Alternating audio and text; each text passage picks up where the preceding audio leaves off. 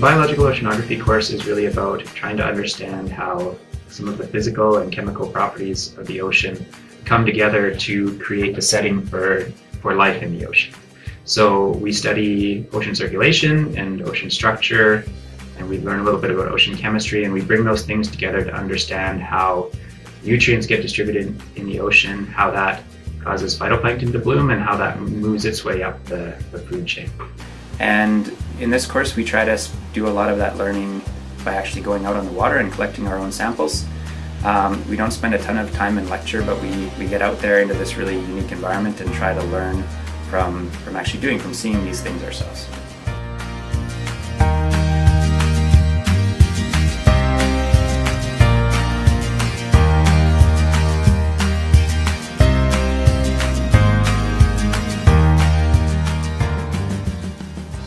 This course has really allowed me to understand the tools that are used in oceanography and really fall in love with the science behind studying oceans. So let's do an independent research project, and for mine, I'm doing it on the abundance of microplastics within the oceans surrounding the MSc. And it's been really amazing to work with other students and staff around the area and to see how knowledgeable everyone is.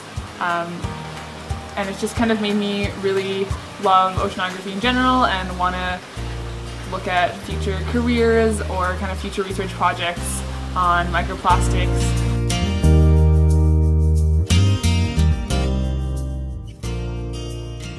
I really enjoyed TAing Biological Oceanography. I felt like I was super involved with making sure that the projects actually ran. I was on the boat almost every day as a boat driver, and getting out there in the field with the students was something that was pretty special.